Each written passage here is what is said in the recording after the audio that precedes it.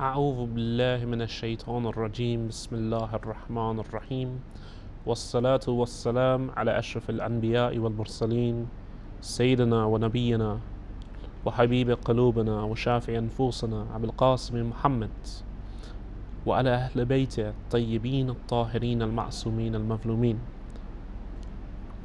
I ask Allah Azza wa Jal to send His peace and blessings upon Fatima and her respected father, the Holy Prophet of Islam, upon her respected husband, the first successor to the Holy Prophet sallallahu alaihi wa namely Amir al-Mu'mineen alayhi salam, and I ask Allah Azza wa Jal to send His blessings upon her children, including Al-Hassan and Al-Hussein, the two Imams, and the martyred Shaheed Mahsen, also upon her daughters. Dear viewers, brothers and sisters in Islam, and indeed any viewers of faiths other than the religion of Islam, I welcome you to the second episode of this program here on the Imam Hussein channel, namely from the laws of Zahra alayhi salam. As was mentioned in the first episodes of this program, it is necessary for us to enter into several, what we would refer to in Arabic as muqaddamat, several preliminary discussions prior to being able to enter into the real depth and essence of our discussion here in this show, namely the laws which we are able to derive from the numerous speeches and ahadith or narrations we have narrated from Sayyidah Fatima al-Zahra alayhi salam. And indeed, in the previous episode, I alluded to some small details and a small amount of information pertaining to the great author and compiler of these works, namely Imam Muhammad al-Husseini al-Shirazi, rahmatullah alayhi, who was one of the great maraja' taqlid, or grand sources of emulation for the Shi'a within his lifetime. And we alluded to some of the more memorable aspects of his life, and indeed some of the more tragic aspects that were said about him by those who maybe took a less than favorable view of him. And we responded to some of those things. Indeed, in today's episodes, we must look at some more preliminary discussions prior to entering into the real substance of the discussion. And today, that's why we're going to look at several questions. Questions which I believe are of the utmost importance in discussing this issue, in order for us to understand the great need for us to look at such a work such as the Laws of Zahra, and what the benefit of looking at such a work is to the Muslim Ummah. We find that today there's a real misunderstanding, particularly amongst us Shias in the West, in regards to who the Ma'sumin are. And indeed, it would not be wrong or erroneous for me to make clear that many of us have felt that the Ma'sumin, whilst we have benefited from hearing of their fada'il, their merits, the favors which were bestowed upon them, the exclusive qualities which they possessed, they alone possessed, to the exclusion of others, and we have benefited from understanding these distinct qualities. We've understood from the minbar, from the pulpits of our speakers, that these individuals, particularly the Ahl al-Kisa, those who were under the cloak of the Holy Prophet sallallahu alaihi wa the five members, namely Rasulullah sallallahu alaihi wa Amir al-Mu'mineen alayhi salam, Al-Hassan and Al-Hussein and Sayyidah Fatima, that they have distinct qualities which no one else had. We might indeed occasionally be aware of certain things which happen to them in their lives, but rarely ever are we given an insight into some of their teachings, into some of the aspects which they taught from their lives, particularly with a figure such as Sayyidah Fatima Zahra. And indeed, there are numerous reasons for that. It is certainly not an accidental factor that we possess, in comparison to the other Ma'sumin, a very real lack of traditions from Sayyidah Fatima Zahra. What do I mean when I say that we possess a lack of traditions from Sayyidah Fatima al-Zahra, relatively. That is not to say that we do not possess real treasure and real gold and real quotes of substance from Sayyidah Fatima al-Zahra. But that is to say that we, unfortunately, when we compare the amount of narrations which have come down to us from Sayyidah Fatima al-Zahra alayhi salam, even including Imams such as Imam al-Hassan and Imam al-Hussein, and even to some degree Amir al-Mu'mineen, we would find that relatively speaking, these are in a real lack in comparison to the traditions narrated to us from the two Imams, Imam al-Baqir and Imam al-Sadiq. Now, there are numerous reasons for that. We find that within history, chances and opportunities arose amongst the Shia community, which allowed these two Imams to narrate much more than the previous Imams. Of course, now when I say that, whilst I've said that if we compare the amount of traditions narrated from al-Baqir and al-Sadiq alayhim as-salam to the amounts narrated by the Ahl al-Kisa, we would find it is a tiny amount in comparison to al-Baqir and al-Sadiq alayhim as-salam. When we compare within the Ahl al-Kisa the narrations attributed to Amir al-Mu'mineen, Imam al-Hassan, Imam al-Hussein, and we compare them to the narrations attributed to Sayyidah Fatima al-Zahra alayhi salam, we would find that we have even less narrations from her. Now, there needs to be several questions asked here.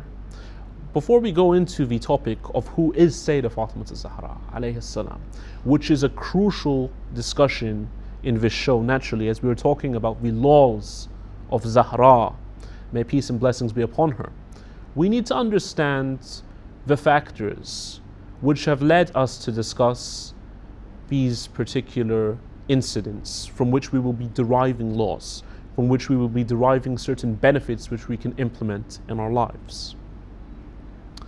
Muhammad al-Shirazi, Imam Muhammad al-Husseini al-Shirazi, in order for me to give him the adequate respect due, was not an individual who decided to look at all the narrations of Sayyidah Fatima al-Zahra whilst compiling his book Min Fiqh al-Zahra, from the laws of Zahra. Rather, he concerned himself primarily with two literary narrations from the great lady of ladies from amongst the people of paradise and from amongst the people of all times. He concerned himself with particularly two narrations. Number one, Hadith al-Kisa. Hadith al-Kisa, of course, being the narrative in which it is narrated how the Ahl al-Bayt alayhim salam had the ayah of Tathir revealed upon them. Now, that is not to say that the Ahl al-Bayt previous to such a revelation were not infallible or were not sinless. Rather, we believe that sin has never touched or never emanated from the personalities of the Ahl al-Bayt since the beginning of their births until their deaths. Rather, this was merely an event which was a cause for the Muslims to understand the great status of the Ahl al-Bayt in the eyes of Allah Azza wa Jal. When we look at that narration, we find that Sayyidah Fatima al-Zahra alayhi salam has a particular narrative of that event. Now, some have come forwards and said, well, the famous Hadith al-Kisa, of course, occurs in the house of Salama, rahmatullah alayha wa radiyallahu anha, the wife of the Holy Prophets. And some come forward and say, therefore it contradicts the narrative in which Hadith al-Kisa is narrated in the house of Fatima al-Zahra. Others come forward and like to point out the lack of textual sources we have for the long narration attributed to Fatima al-Zahra alayhi salam. In response to this, there are a few points that must be borne into consideration. It is not necessary for us to dismiss one event on the basis that we have two events which have a resemblance and which are the cause of or reason for the revelation of an ayah of the Quran. For even the scholars of the Mukhallifin and the scholars of the Imamiyya, our Shia scholars, are agreed that an ayah of the Quran can be revealed twice in different times and upon different occasions, but the same ayah can be revealed. Some ayahs were repeatedly revealed in order to give us an emphasis. Likewise, we find that Allah Azza wa Jal wished to reveal ayat al-Tathir twice, specifically giving us particular details on one occasion and giving us other details on the other occasion. We find that this narration, it makes up the first volume of Imam Muhammad Shirazi's Min Fiqh al-Zahra, and it is used to justify certain cosmological statuses which we the Muslims believe Fatima al-Zahra held. However, that will not be the main crux of the discussion in this show. In this show we will be looking at the second narration, which forms the main crux of the other 3 volumes of the set Min Fiqh al-Zahra by the great Imam Muhammad al-Hussein al-Shirazi. And just to point out to our viewers who are maybe not of a Shi'i background and who are not of a Muslim background, we the Shia believe in 12 infallible Imams, and we believe normally that they are the people who we give the title of Imam to. So when I say Imam Muhammad al-Hussein al-Shirazi, I do not mean that he is from amongst the infallible Imams of the Ahlul Bayt. Rather, this is a title of appreciation, a title of praise we've given to the particular scholar because of his great works in the field of Islamic jurisprudence and indeed in Islamic thought. Coming back to the main point, when we look at the work Min Fiqh al-Zahra from volume 2 to volume 4, it is based primarily upon the khutbah of Sayyidah Fatima al-Zahra, in which she demanded her rights after the martyrdom of the Holy Prophet sallallahu alaihi wa alihi. We find that this forms possibly what could be the first contention amongst both our Shi'i viewers and amongst the viewers who maybe come from other schools of Islamic thought. Some people might ask, why is it we feel the need to perpetually discuss points of contention within history? Surely history has passed, and we as Muslims can now move on from history. We can move on and we can look at the present day. In response to this, I believe it is pertinent to point out that we as Muslims are living the effects of what was previous history. The present is merely a reflection of what the past brought to us. And therefore, whilst these issues are issues of contention, would it be fair for us as people who call ourselves the Shia of Ali Muhammad to neglect mentioning what happened in these specific occasions due to its raising a bone of contention in the eyes of other Muslims? We will answer this question, dear viewers, after the break, and I hope you join me thereafter in order for us to continue this episode of The Laws of Zahra. Assalamu alaikum wa rahmatullah. Muhammad Shirazi was the religious authority marja to millions of Shia Muslims around the globe. A charismatic leader who is known for his high moral values, modesty, and spirituality.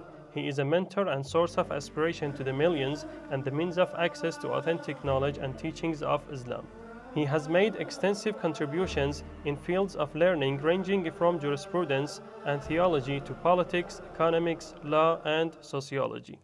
Sayyid Muhammad Shirazi was born in the holy city of Najaf, Iraq in 1374 after Hijrah, 1927 AD. He belongs to a distinguished family deeply rooted in Islamic science, literature, and virtue. His followers are found in many countries in the global. Grand Ayatullah Shirazi was distinguished for his intellectual ability and holistic vision. He was recognized for his clear ideas and realistic solutions to issues of concern to mankind. He has written various specialized studies that are concerned to be among the most important references in the Islamic sciences of beliefs and doctrine, ethics, politics, economics, sociology, law, human rights, etc. He has enriched the world with his staggering contributions of some 1,300 books, treatises, and studies on various branches of learning. His works range from simple introductory books for the young generations to literary and scientific masterpieces. Deeply rooted in the Holy Quran and the teachings of the Prophet of Islam, his visions and theories covers areas as politics, economics, government, management, sociology, theology, philosophy, history, and Islamic law. His work on Islamic jurisprudence, for example, contributes 150 volumes which run into more than 55,000 pages. Through his original thoughts and ideas, he has championed the causes of issues such as the family, human rights, freedom of expression, political pluralism, non-violence, and shura or consultative system of leadership. Grand Ayatollah Shirazi believes in the fundamental and elementary nature of freedom in mankind.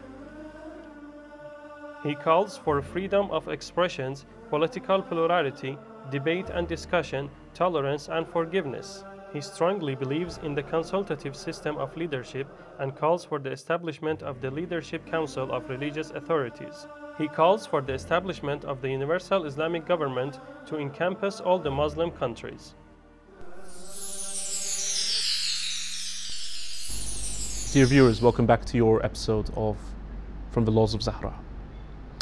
Prior to the break, we were discussing the great and crucial question, which I believe is one which must be given prior to entering into the real depth of the discussion.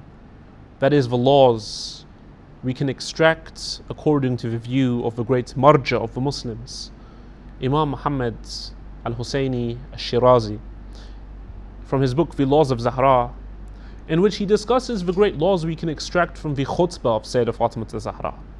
Now, the Shi'a who are aware of this discussion would be more than aware that this khutbah was a khutbah given on the occasion of what we believe was the usurpation of the successorship of the true successor of the Holy Prophet ﷺ, namely Amirul Mu'mineen.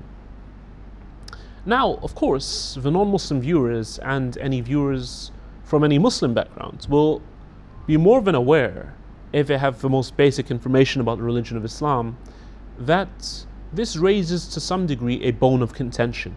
And this is what we had started to discuss prior to the break. How does it raise a bone of contention? It raises a bone of contention in numerous ways.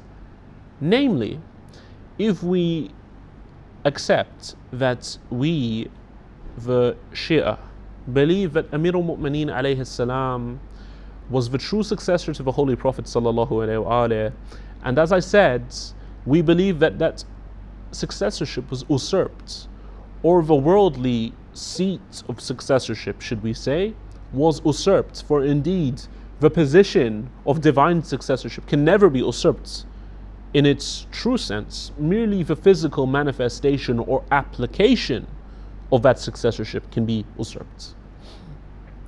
Then naturally, if there are a group of Muslims who do not believe that he was the first successor, and that they believe that the person who usurped the successorship should have been the first successor and was legitimately the first successor, then this naturally raises a sore spot or a wounded area which they might feel we are rubbing salt into. I'd like to assure the viewers that whilst I was once in the game of polemics, whilst I was once in the game of engaging in these heated debates, and I very much regret my role in perhaps offending the other camp, and I very much regret the fact that I lowered myself to such a level, it is nonetheless a discussion which must be had. And we can only hope that the followers of the Ahlul Bayt alayhim salam, and indeed anyone who follows the truth, would engage in such a discussion with respect and with etiquette. That is a promise you have from me on this show, From the Laws of Zahra. Whenever we discuss these contentious issues, I will not hide the truth from you, nor do I want to manipulate the truth in order to beautify the events of the past or gloss them over in a way in which you do not have the full recounting of events.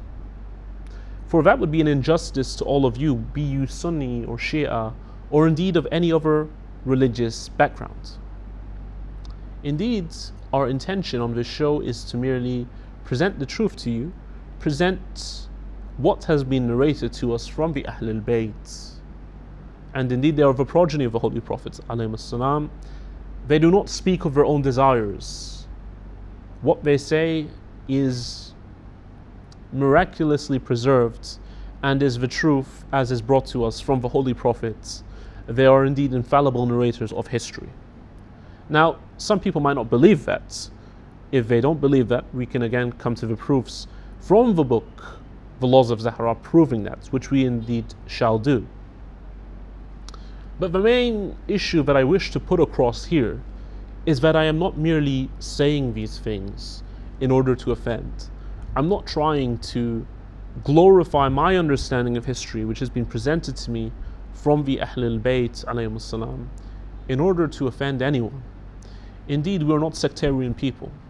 We're not a people who wish for bloodshed to be spilled. But indeed, that brings us back to the real reason for why we must discuss these events. Brothers and sisters, be you Sunni or Shi'a, be you anyone out there who has a concern for humanity, what we see in the world today is that the image of Islam has been tarnished. The image of Islam has been corrupted. Unfortunately, today we see that many people act in the name of the religion of Islam. They may carry banners. They may be willing to kill themselves and kill others in the name of what they believe is Islam. And yet we see there's a plethora of interpretation. This plethora of interpretation has people on all sides of the camp saying that we represent the true Islam. We represent the Islam which was revealed to the Holy Prophet ﷺ, and indeed they try to give textual verification or evidence for their position. We find that those who are hostile to Islam from numerous perspectives, be they militant atheists or occasionally Christian missionaries with an agenda to portray Islam in the negative light, often like to take the more radical, violent forms of so-called Islam, because we do not believe in Islam whatsoever, and portray them as the truth. Indeed, they might sometimes even bring out books and say, look, these guys are only doing what's in their books. And to some degree, they're not mistaken. Many times, these radicals are acting in the name of ancient texts which claim to go back to the Messenger of Allah sallallahu alayhi wa alih. And anyone who's a rational person out there is, in my opinion, correct to ask the question, how do we know what is the correct interpretation of Islam? And more importantly, people out there who are militant atheists might even be justified in asking, okay, that's fine, you claim that you're not like those violent extremist Muslims, but on what authority do you say that? Because we're all looking at sources here and they have their sources. And again, if Allah Azza wa Jal, as you claimed, these militant atheists would say, of course, I'm not saying this myself, revealed the divine religion, then surely He would have a self-preservation mechanism out there. Surely He would have a mechanism to enlighten the believers as to what the correct interpretation is and prevent us from falling under deviant interpretations and from going out and harming other people in the name of Islam. Now, of course, this is a topic which is very sensitive to my own heart. As a student of the religion, I'm based here in holy Karbalaei, beside the shrine of Imam al-Hussein alayhi salam, and I happen to have the opportunity to study when I'm out here. So one question I'm often asked as someone who comes from an originally non-Muslim background is, my parents sometimes ask me, well, son, why is it you're out in the country where there's some renegades and radicals claiming to have established an Islamic State? Of course, whilst I've tried to explain, to clarify, and to give an understanding to my family that I'm not of that sect, and far from it, if that sect got their hands on me, they'd want to kill me, it sometimes doesn't click, because obviously they're not people who have studied the religion of Islam. They're not particularly sure of the khususiyat, the particular minor details of what the religion of Islam teaches. So when it comes to discussions with some of the more educated, enlightened members of my family, I'm often asked, well, you know, that's fine, you claim that God revealed this religion of Islam, and yet you have the majority of the people claiming to be Muslims who are in the media today representing Islam in a very filthy and negative manner. beheading people, hurting young women, selling people into slavery, killing people for being of another religion. Today in the newspaper I saw articles in which Christian men were violently mutilated on their bodies for merely being Christian. Now, the question could be asked, again, this crucial question I've been asked, how could Allah Azza wa Jal not give us a self-preservation mechanism to determine between true Islam and false Islam? We have that solution, brothers and sisters. We as Shi'a of Al Muhammad, as people striving to be Shi'a of Al Muhammad, indeed we should merely refer to ourselves as lovers of Al Muhammad, believe that Allah Azza wa Jal has given us infallible guides from the progeny of Al Muhammad in order to break this cycle of interpretational chaos. Now, what do I mean by that? I mean, unless you have an infallible voice speaking in the name of a religious tradition, then how can you ever determine that what you're saying is true and not merely another interpretation from amongst a plethora of interpretations? We as Shi'as have the Ahlul Bayt. We have the Holy Prophet Muhammad sallallahu alayhi wa alayhi, and indeed we have the Imams from his holy progeny, and more importantly, we have Fatima alayhi salam, who came out when Islam was first distorted and came to teach humanity true Islam. It is not something we like to discuss. It is not something that was normally befitting for a woman to have to go and challenge the usurpers and dictators of her time. Indeed, we as men, we all wish to have a degree of assurity that our daughters, our wives, our sisters are kept safe from the brutality of men at times, from the brutality of vile men. And yet we find that one of the self-preservation mechanisms entrusted to us by Allah Azza wa Jal, part of the prophetic project to preserve Islam, despite the fact that the Holy Prophet knew there would be an attempted usurpation of Islam, an attempt to what I call the Arab Spring over Islam, an attempt to destroy the religion of Islam through the roots of Islam by giving us false authorities and false interpretations which we see today being manifest in Iraq here with the so-called establishment of caliphates. Allah Azza wa Jal, through His divine hikmah, gave us Fatima. The Holy Prophet sallallahu alaihi wa alihi gave us Fatima. Now, who is Fatima? Fatima is someone who is known to the Shia. He is known to the Sunnah, to the Sunnis rather. Big mistake on my part.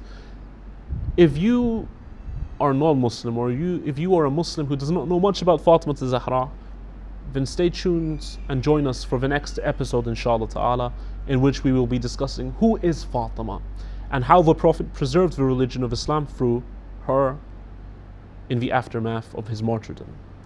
هذا وصلى الله على سيدنا محمد وأهل بيته الطيبين الطاهرين.